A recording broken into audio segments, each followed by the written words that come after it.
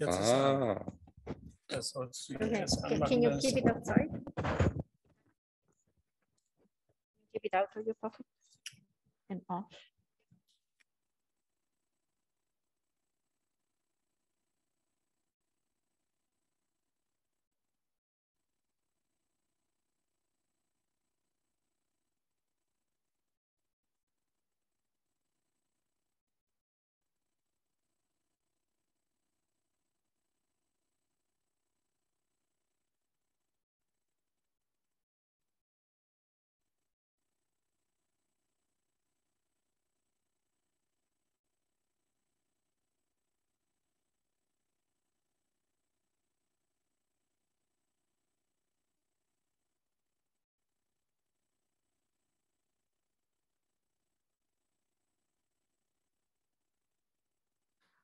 The next speaker is Otto Meyer.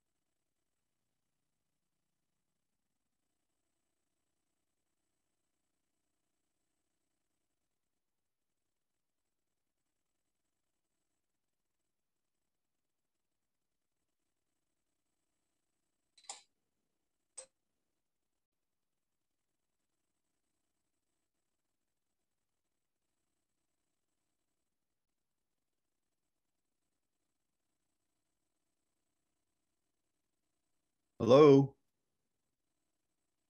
We've lost sound, I believe.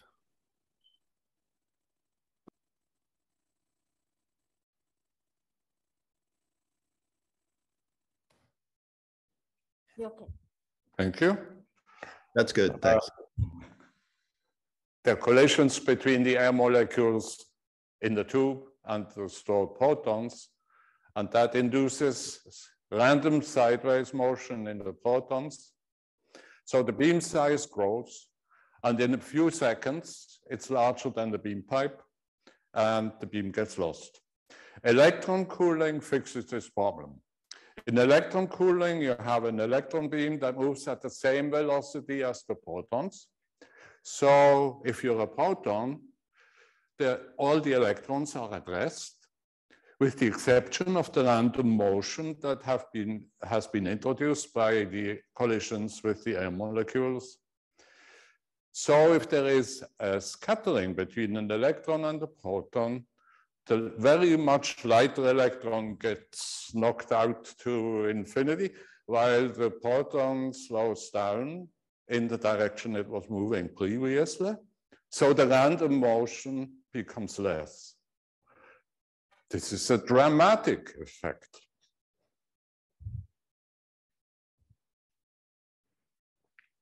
That's a sequence of beam profile measurements over 1 second. So if you turn on the electron cooling, the beam collapses within a second. And a few second lifetime of the stored beam becomes over an hour. It's so powerful a process that you can actually think about putting air molecules into the stored beam on purpose. That is the storage cell that Erhard was just talking about. Okay. That's Georg Sputker, who is the genius who invented electron cooling. He was the director of the institute in Novosibirsk. And he invented a lot of other things. He was a member of the Academy of Sciences in Russia. Pollock resigned his job as director because he wanted to construct a cooler in Bloomington. He managed to find the money from the NSF. He convinced the university to put up a new building to house the machine.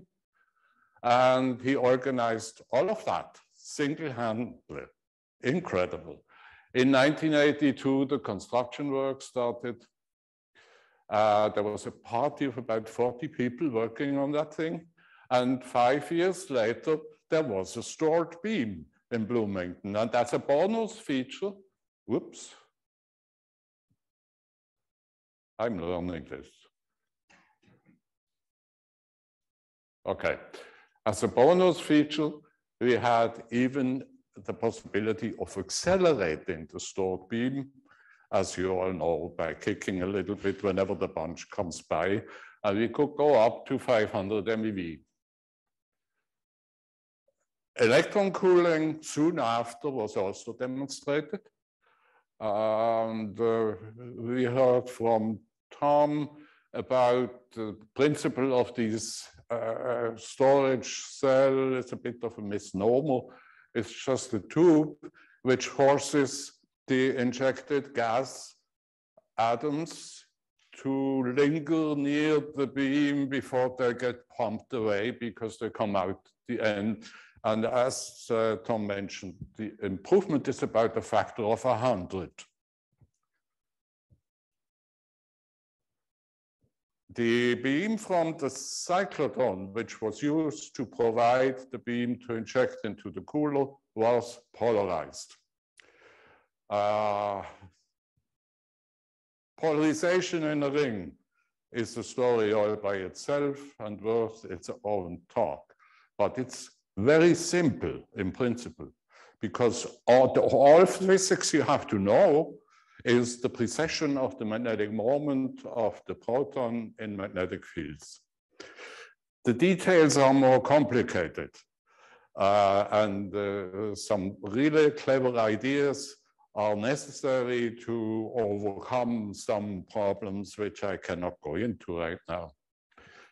Interesting enough, many of these ideas were produced by the Russians.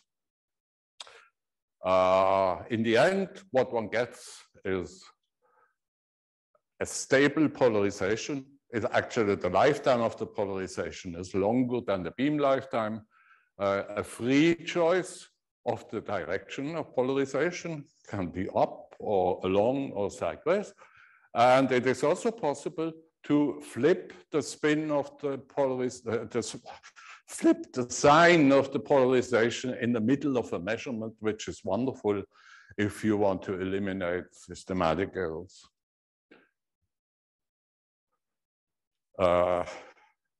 Willy and I communicated a lot. And of course, he was aware of this development. And he also was aware of the fact that his sources produced a number of polarized atoms per unit time, which is about the most you can cope with the electron cooling. So there was a match in magnitude. We all knew about that, and we talked about it loosely. And then there was this letter of who wrote to me from Germany. He was on travel. That was a long, very technical letter. That was the first time he seriously thought about the idea of building a polarized target for the polarized beam in the cooler. This letter exists still, and it's part of a deposition to the Indiana University archives. So if you want to see that letter, you can go there and ask for this number. In his letter, Willy was very skeptical about the chance to learn new physics with 200 MeV protons. And I tried to just talk him out of thoughts like that, because just to have a polarized beam and a polarized target in an environment where you can control both easily is so wonderful. One should do that because something will come out of it. It's just technologically something that must produce a new result. He was convinced by the time the cooler was dedicated, and he gave a talk at the dedication of the cooler. After that, we started building the polarized atom source that was to be used as a polarized source with the Indiana cooler. This is a picture of when we were in Madison, talking with Willy. There's Andy Roberts, Alan Ross, Jack Doskow, and this guy we know. And after this period where we built at the source in Madison, it was delivered to Bloomington.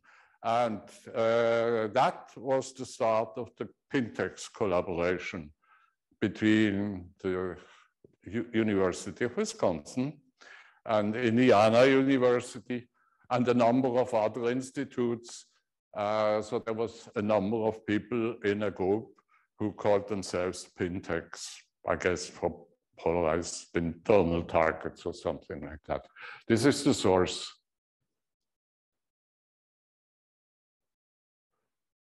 The target polarization also could be pointed each way. And that was easier done with the storage ring, because all you need is a holding field in the right direction. And this holding field was generated by these coils. There were actually 8 of them. "12 of them, I'm sorry. 6 who did the work, and 6 to make a field in the opposite direction so the stored beam is not disturbed. And then, after this contraption was operational, we started data taking. This is a typical shot from the counting room in Bloomington with Franz Sperrisen, this guy, that guy, Bernd Lorenz, Paul Quinn, and Bob Pollock. The kind of data that we produced were something else. This is an example from a publication which shows the measurement of all measurable polarization observables over the entire angular range from 200 MeV to 500 MeV in proton-proton elastic scattering. Previously available data are shown with these blue points, and the red dots here with the error bars are not visible because they're way too small to be shown on this scale, are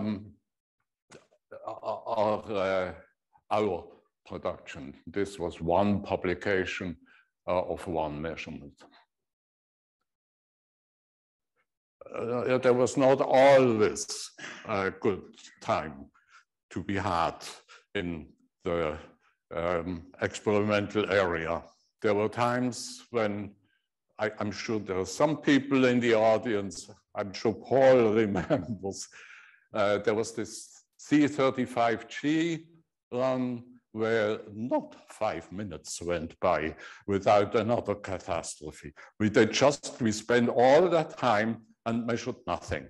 And we had to give a lunch talk nevertheless. I think that was on Tuesdays, the Tuesday lunch talk, where the previously active experimenters had to get up and give a report on what they did. in their data taking time. And that was a slide that was actually shown during that meeting. I was looking for a way to convey to you the power and the beauty of the setup. And I was looking for a single example that I could show you to demonstrate what the cooler could do. So let me try. This is a measurement of PP goes to PP pi 0. This is at an energy which we now could get to because we could accelerate the beam enough to make enough energy to produce a neutral pion. We knew that this happened, even though that is a very short-lived particle. We knew that this was happening because we could measure the two outgoing protons very well because of the target cell that Tom made, which allows to look azimuthally complete distributions. So we could measure these two guys wherever they went and measure their energy and their direction. And from that, you can conclude what the mass of the unseen particle is, and you get a very nice clean peak with nothing else. So this is a wonderful, clean experiment of pion production. At one point, we had the polarization of the beam longitudinal and the target polarization unpolarized. We measured this distribution, which is the difference in the rate along, and the rate opposite is called the longitudinal analyzing power. This parameter here is the angle between the two planes in which the two outgoing protons live.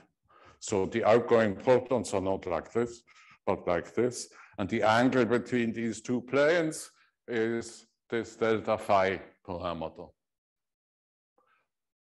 Longitudinal analyzing power, in principle, in reactions where there are only two particles in the exit channel, are forbidden by parity conservation. In this case, that's not so, because the fact that there are three particles means that there is a way to define a handedness in the exit channel, which could be so or so. So parity conservation does not apply. Nevertheless, people have actually looked for a longitudinal analyzing power in another reaction where there are three particles in the final state, like PD goes to PPN. And they looked because, you know, it would be cute to measure a longitudinal analyzing power since nobody ever has seen such a thing. But in that case, it was 0. So in our case, that would have been the first measurement of a longitudinal analyzing power in nuclear physics. And that's a bit much. If you're the experimentalist, you feel kind of wary. You know, what did I overlook? And is this really true? And what can I do to confirm the result? Well, what you can do is, for instance, do a different experiment. Use an unpolarized beam and use a polarized target. That's a major effort, but not with the cooler. With the cooler, you push a button and the magnets around the target do their thing, and the computer in the injection of the polarized beam do their thing. So a few seconds later, you run the new experiment. And that's how it looks like. And after that, there were no more questions. And I'm sure you all are in this business. You can understand that the heart of an experimentalist has joy with a result like that. During the whole period of CBIOS, there were a constant stream of improvements going on. There was this was being built, the cooler injector synchrotron. That was actually also a storage thing, just to pre-accelerate the beam from, I cannot, too many buttons too close together, to get the beam from the polarized ion source that provides the beam in the cooler. This was also new, very intense injector, a polarized ion source, which was also built to polarize deuterons in addition to polarized protons. The atomic beam source from Madison was improved, that's over here, was improved to produce deuterons as well. Now, polarized deuterons, that's a whole new story, because deuterons have a different spin from protons. I don't want to, Tom did some of that, but it's not easy to cram this in a few minutes. So just believe me that deuterons need a bit more mathematical apparatus to describe the observables. There are also quite a bit more observables possible. And this is one example of a cooler result. There are two energies, left and right, and plotted are dp elastic scattering polarization observables, all that are possible, all of them. So there are deuteron polarization. There are two kinds of deuteron polarization called vector and tensor. They make two kinds of correlation coefficients. So there are a whole number of observables possible that can be measured. The black dots are our data. The red dots are what has been previously available.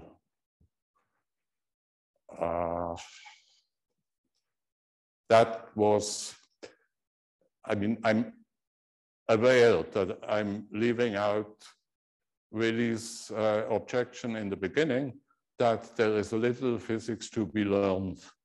That was not true. In the end, he did no longer think that. And this is, for instance, a result which there were contributions to the theory of three-body forces and other kinds of things. So that was the Indiana cooler. It is now history. And the people who are contributing to that are here. The first few lines are the first two lines are the people from here.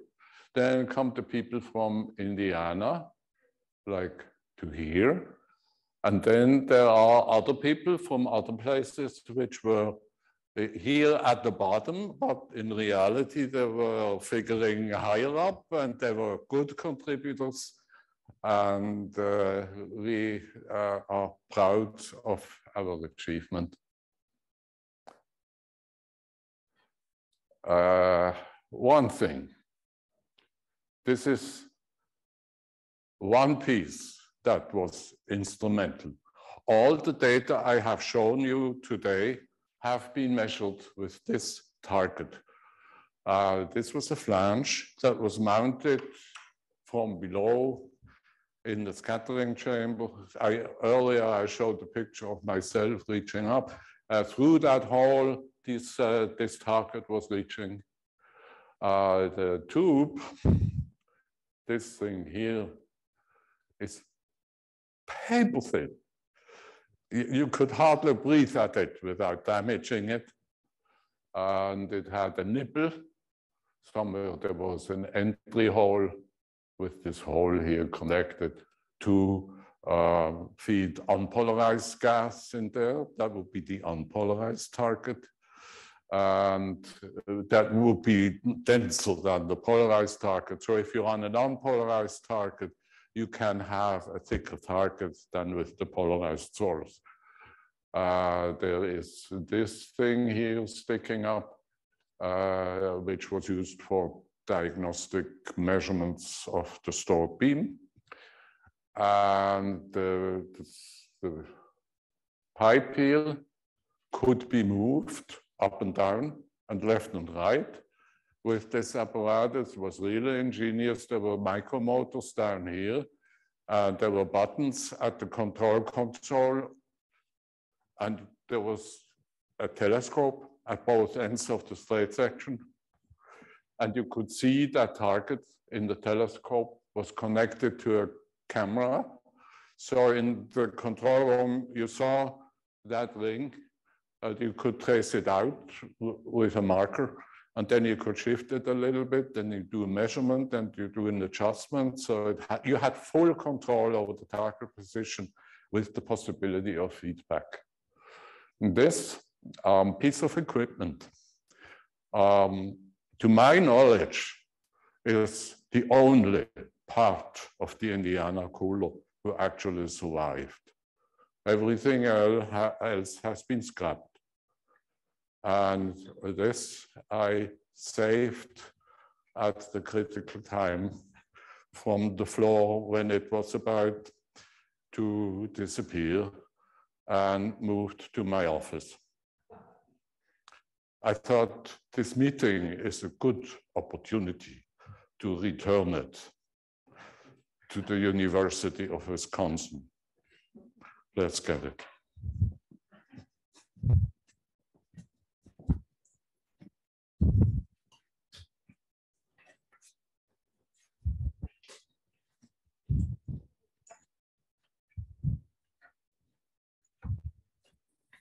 Careful.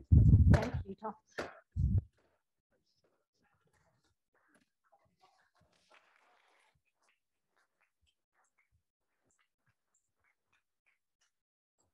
It's yours again. Thank you.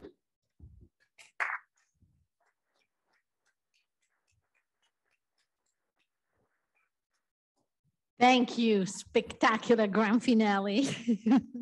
Thanks for a very interesting talk. Questions?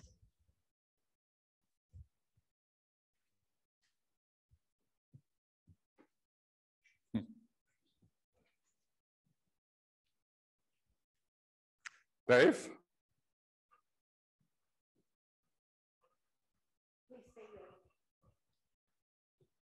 David Coker, Oak Ridge. I have a very naive question about the relationship between the experimental results you have and some theory.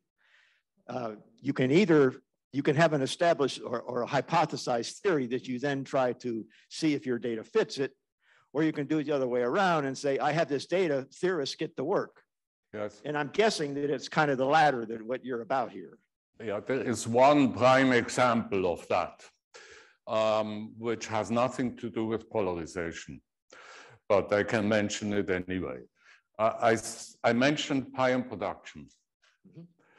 We had so good control over the energy and over the interaction energy because the target was practically not there. It was so thin. So we knew exactly the interaction energy. So that makes it possible that you can go closer and closer to the threshold where it just becomes possible to make pions and follow the probability of being able to make a pion as a function of the excess energy above threshold. And we traced this out much closer to threshold that was ever before possible and compared with the theory calculations, and they were way off. Yeah, I was thinking more about the deuterons on protons and just the various polarization parameters. Yes. Were there pions involved in that study, or was it below the pion threshold? Well, the pion production was also measured with all possible polarization observables. I'm just mentioning the one where I had an interaction with the theorist because theory just didn't fit our result. And this was Chuck Horowitz, who analyzed data and found that in the description of the nuclear-nucleon interaction in the nucleus, there's something missing, namely the contribution of the heavy mesons. So that's an example of the physics contribution of the cool.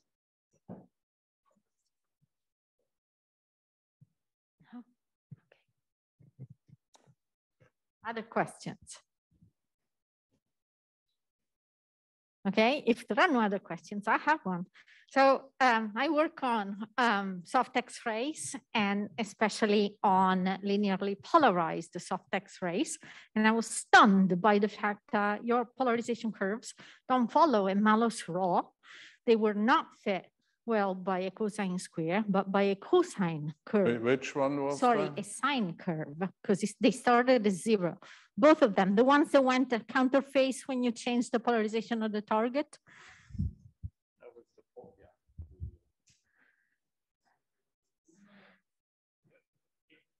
Yeah, that one. That's a sine curve, right? It starts at zero. I would expect a cosine curve, and I would expect it to be a cosine square, at least for polarized X-rays. Not a cosine. This is what I just said. This is not a scattering angle. This is what I just said. So can you explain why it is not a Malus law? Can you tell me the physics at the basis of it that makes it a sine curve? I cannot understand her. Could somebody tell me what she said? Yes. Can you explain the physics of it, or why it is a sine curve rather than following a polarization law, which would be a Malus law with a cosine square shape as a function of angle? It's not a cosine square shape. Which is what I'm saying. Angle, no. Can you explain why, not how? This angle here has, if it's in the middle, it's 180 degrees. Then these two planes are a common plane. Then parity conservation kicks in, and that point has to be zero. This has to be zero, otherwise we would make a major discovery. And the rest is not, it can be calculated, but it's not a sine or a sine squared. Okay, I can see that it is not. The question was why, but I guess someone else wants to answer it. Just give me 1 second. I think what Hans is saying is that at these zero crossings, it's effectively two protons going in one direction and the pion in the other direction. So it's effectively not a three body process anymore. It's two bodies. In that case, parity. Yep, but those are the zero crossings. Exactly. They are explainable. Pupa wants to know why this is not a sine. For that, you have to work out the mathematics, and then you find that this is something like a sine squared times a cosine or something like that, something more involved than just a simple trigonometric function. Thank you. Since we have 2 more minutes, are there more questions? Because I have another one if there aren't any. You have one, yes. Scott Price. In some of the earlier talks, there was a lot of discussion of the bad effects of the circulating high energy beam on the target cell. We have a clamshell setup, very thin walls, et cetera, et cetera. Yes. Why not just such the same thing at IUCF? In the bad effects case, you were talking about fractions of amperes of beam and a totally different energy source than in our case. In the end, we had a very good polarized source, but still we had a record of maybe 1 milliamp stored in the beam. Nothing to worry about that you damage something. And besides, there is only a limited number of protons in the ring, and the milliamp means, you know, that's the one that come by, but they come by many times, and it's always the same ones. So there is no real energy stored in the beam.